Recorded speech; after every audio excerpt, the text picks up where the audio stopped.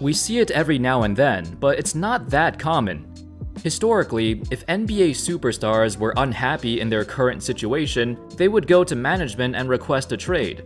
However, there are certain times when things don't go their way. Maybe the front office doesn't want to trade them, and sometimes this leads to a lot of tension between the player and team. In recent years, we've seen superstars just straight up sit out games to force a trade, or threaten to not report to the team because their trade demand was getting stalled. At that point, their team loses all the leverage and they have no choice but to trade them. In this video, we're gonna take a look at situations similar to that. How's it going, folks? My name's Andy, and today, here are 10 times when NBA superstars forced a trade. Number 10. Kyrie Irving. Things were looking great for the Cavs by the end of the 2017 season. I mean, yeah, they just got crushed by Golden State, but they did win the championship in the previous year. But with the addition of Kevin Durant, it was a huge obstacle for them to overcome. Everyone knew that. However, for Kyrie, he was thinking about something else. Throughout his time in Cleveland, ever since LeBron returned, the spotlight has always been on him instead. While Kyrie was the secondary star, at times he felt he wasn't getting the recognition he deserved, and that everything was about LeBron this or LeBron that. He started to get frustrated. And since he already has a ring under his belt, he was now seeking a new start. According to former GM David Griffin, he explained why Kyrie left. It became really evident to Kyrie that he wasn't going to have the template from which to find out how great he can truly be, because he wasn't going to have the ball enough. And when you're trying to be a point guard who makes everybody better, that can be complicated. So I think once we won the championship, it became clear to him that maybe he was going to need to do something else. That something else was to lead his own team. On July of 2017, he requested a trade and made it clear to the Cavs that he was not going to be back next season, regardless. So the organization had no choice and had to let him go. The funny thing is, even in Boston, he got overshadowed, and then in Brooklyn, he was back to being the second or third best player. So I guess he never really accomplished his goal. Number 9. Dwight Howard. The good old Dwightmare saga. This spanned for the entirety of the 2011-12 lockout-shortened season, as the tension reached an all-time high. Dwight Howard, at the peak of his career, clashed with the organization and desperately wanted out. Well, at least that's what we thought. He cited the reason being the team wasn't working hard enough to build a contender, which is fair and reasonable. But the issue was, he kept changing his mind. According to a report, he would demand a trade, but then after a great streak, he backed off on his demand. But then after another bad stretch of games, he would go back to the front office and demand another trade. Overall, in this one season, he demanded a trade at least 3 separate times, to either the Nets, the Mavs, or the Lakers. For most of the year, the Nets were his primary destination, which was kinda weird, considering they were even worse than the Magic at the time. Not only that, but near the end of the season, he got his coach Stan Van Gundy fired. He told the front office if he was gonna stay in Orlando, he demanded Van Gundy be fired. But he ended up not staying anyway. And Van Gundy was a great coach, so this rightfully pissed off everyone. Then, Dwight got back surgery at the end of the season, so he missed the playoffs too. Ultimately, with everything going on, this was the deciding factor. The Magic always intended to keep him, but with all these shenanigans plus the uncertainty of his back problems, they eventually traded him to LA. This was a deal that was initially thought of as a very bad deal for the Magic, but over the years, it turns out it was pretty bad for everyone. Number 8. Chris Webber. As the first pick of the 1993 draft, Chris Webber came in strong. Right off the bat, he had a successful rookie season, averaging over 17 points and 9 rebounds a game, winning Rookie of the Year, helping the Warriors get back into the playoffs again. It seemed like he was going to be the cornerstone of the franchise for the foreseeable future, and everything seemed to be going well. Except, behind the scenes, there was a lot of drama. Reportedly, Webber, at 6'10", around 230 pounds, he was an incredibly versatile player. He could pass and had the ball handling skills of a wing player. That's why he felt like he should play power forward, like a point forward type of style from the high post. I mean, when it came to size, he definitely was more of a power forward than a center, as most centers back then were pretty massive. However, Coach Don Nelson did not think so. Even back in the 90s, he was experimenting with small ball and insisted that Webber play center, a position he really did not enjoy. As a result, Webber activated his one-year escape clause to leave the Warriors. They had no choice but to honor his request. This was a classic example of a player and coach not getting along, and losing Webber set the franchise back for a long time. Number 7. Anthony Davis. Most of us saw this happen right in front of our eyes, and we know how disastrous this entire season was for the Pelicans. Initially, the 2018-19 campaign started off as usual for the Pelicans. But as the losses piled up and the trade deadline approached, Davis demanded a trade. While he stated afterwards that he didn't want the trade request to be public, his agent, Rich Paul, had a different idea. He informed NBA insider Woj and went public with the request, in hopes of pressuring the Pelicans to trade him before the deadline. Rich Paul was widely speculated to have leaked this trade request, and he told ESPN, "Anthony wants to be traded to a team that allows him a chance to win consistently and compete for a championship. Anthony wanted to be honest and clear with his intentions, and that's the reason for informing them of this decision now. That's in the best interests of both Anthony's and the organization's future." The Pelicans organization issued a statement in response. "Relative to specific talks of a trade, we will do this on our timeline. One that makes sense for our team, and it will not be dictated by those outside of our organization. We have also requested the league to strictly enforce the tampering rules associated with this transaction." This led to Davis getting fined $50,000 for making a public trade demand, which was against the rules. The Pelicans benched Davis for 9 consecutive games as the deadline approached, but they still couldn't find a trade. However, since they didn't want to risk Davis getting injured or anything that would tank his trade value, they sparingly played him for the rest of the season, until he finally got traded over the summer. It was a very awkward situation, but this saga made it very clear that players have all the power in the world. And even with the fine, it's not much for him, so Davis hardly got punished at all. It led to questions on whether or not this type of behavior is okay, and executives across the league felt very uncomfortable about it. Number 6. Kawhi Leonard. Kawhi's exit from the Spurs was kinda similar to Davis's exit from the Pelicans, but it was more complex.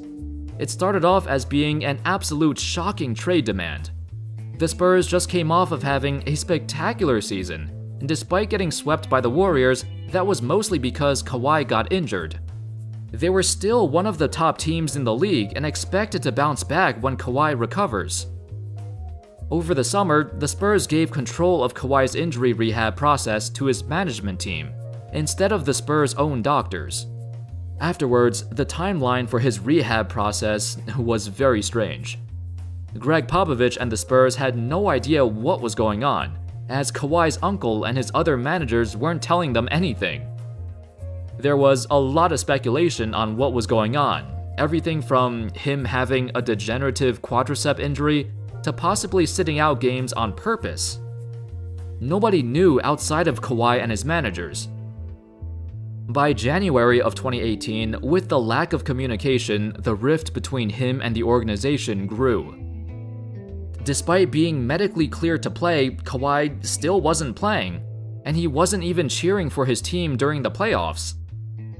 This tension came to a climax in March, where the Spurs held a players-only meeting, where Tony Parker and Manu Ginobili called him out and questioned why he wasn't playing. Then, Parker made a jab that his own quad injury was 100 times worse than Kawhi's, yet Tony recovered quickly. It was a conflicting year for the Spurs, and the cracks were too big to ignore. There was no room for reconciliation. At the end, Kawhi's trade request was granted. Well, sort of. He wanted to go to LA, which did not happen immediately, so I guess it wasn't granted in the way he wanted. But then, he still won the championship in Toronto, and shortly afterwards, he went to Los Angeles like he wanted. Number 5. Carmelo Anthony. Melo's time on the Nuggets was actually very good. He led them to 7 consecutive playoff appearances, but by 2011, the team was stagnant, and Melo sought for a different scenery. Born in Brooklyn, Melo always had a connection to New York, and really wanted to be in that spotlight. Even though the Knicks wanted to wait until the offseason to sign him, Melo pushed hard for a trade, cause he wanted to sign an extension in New York and eventually get another massive contract a few years down the road. As a result, the Nuggets were forced to trade him, and the Knicks were forced to give up so many assets, almost their entire starting lineup and multiple picks for Melo. The thing is, neither team wanted to do this trade in the first place. The Knicks preferred to wait it out until the offseason to sign him. But the threat of Melo possibly signing with the Nets was too risky for them. The Nuggets, of course, never wanted to deal him in the first place because they felt like they were in a good spot and wanted to re-sign him.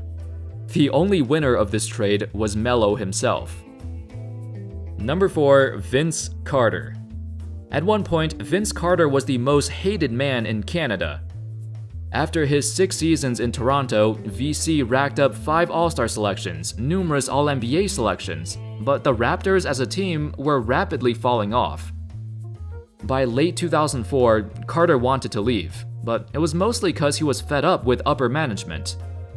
With a new GM, Rob Babcock, the Raptors were supposedly going to change and move into a new direction.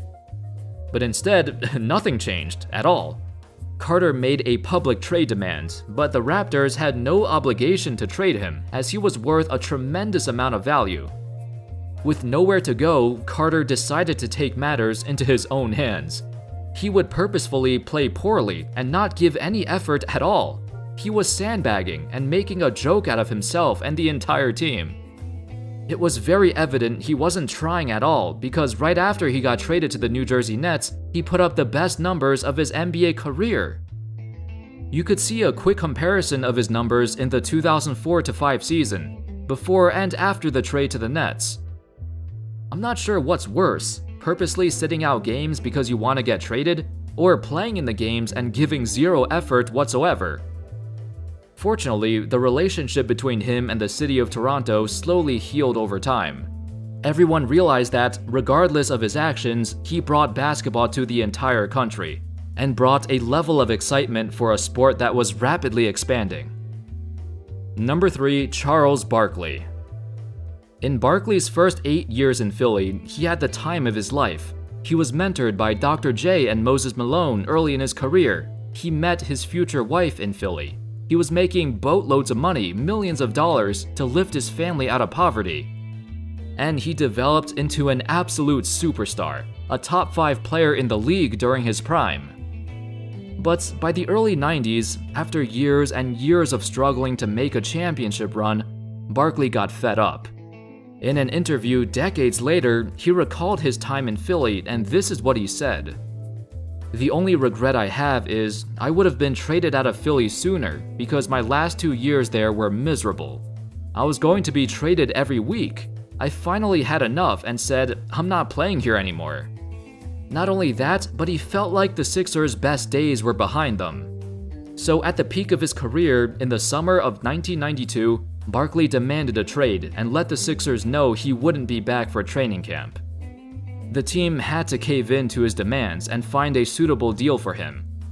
That summer, they actually thought they had a deal with the Lakers. For about 2 weeks, Barkley thought he was going to LA, but instead, Philly retracted the deal and accepted another trade with the Suns. It was a tumultuous summer for Barkley, but they needed to get a deal done. This trade ultimately turned out quite poorly for the Sixers, as they had very little leverage since everyone knew Barkley was gone anyway. They didn't get much back in return. Number 2. Shaquille O'Neal. The 03-04 Lakers saw them compile an absolute star-studded super team. But as we all know, that ended badly, with a 5-game series loss in the NBA Finals to the Pistons.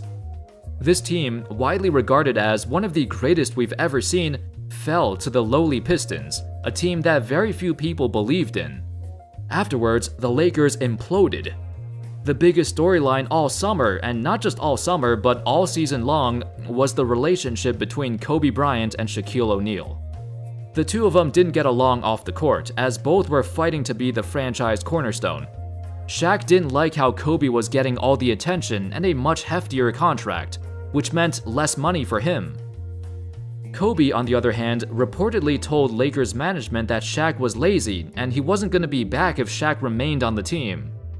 Whether it was Kobe forcing him out or Shaq forcing himself out, nevertheless, the two of them weren't going to work out. And with Shaq getting older, the team sided with Kobe. Lakers' former assistant coach, Tex Winter, stated, "O'Neal left because he couldn't get what he wanted, a huge pay raise. There was no way ownership could give him what he wanted. Shaq's demands held the franchise hostage, and the way he went about it didn't please the owner too much." And finally, at number 1, Wilt Chamberlain.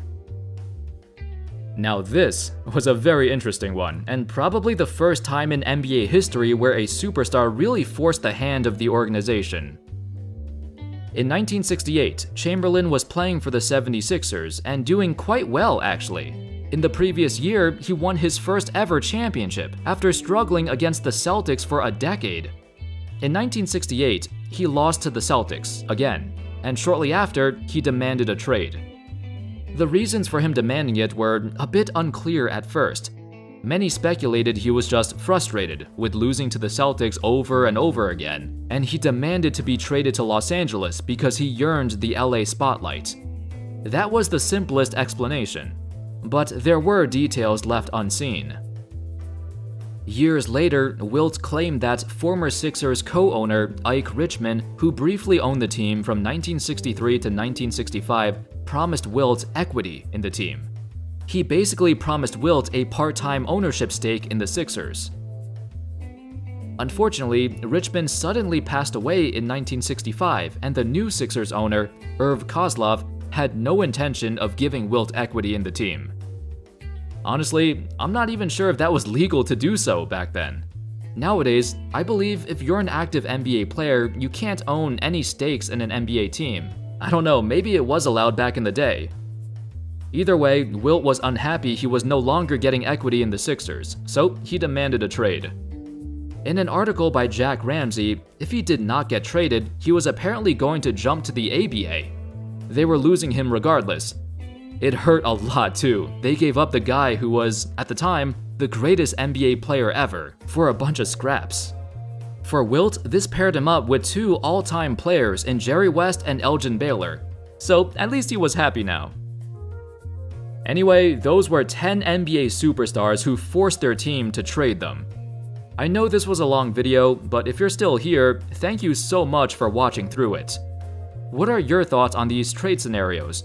Do you think, in the future, the NBA would put more protections for the team to not lose so much if a player forces a trade?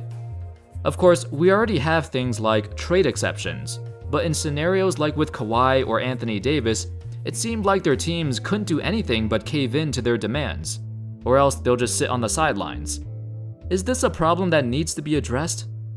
Let me know your thoughts in the comments. Thank you all so much for watching, and of course, I'll see you next time. Peace.